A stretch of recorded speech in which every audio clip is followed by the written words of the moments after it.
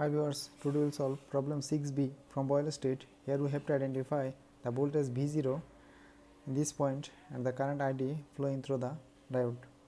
This is silicon diode, and to solve the problem, at first we have to identify the state of diode. Either the diode is forward biased or negative biased, and either the diode is on or off. From the circuit we see that this is 8 volt applied here, and this is the positive end of diode, and so the diode will be on. Diode is on. Voltage drop of silicon diode is 0.7 volt, which is fixed. So the current ID will flow throughout the circuit. Now if we find out the current ID, which will be 8 minus this 0.7 volt, 0.7 by divided by 1.2 plus 4.7 K, which will be equal to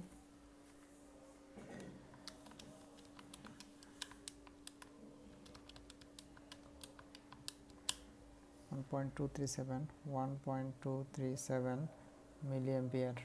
Now we will find V0 by applying Kirchhoff's voltage law throughout this path.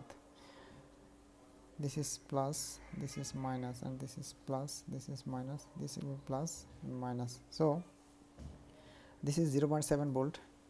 By running the Kirchhoff's voltage law, we will have minus 0.7, 0.7 minus this voltage 4.7 K into value of ID 1.237 milliampere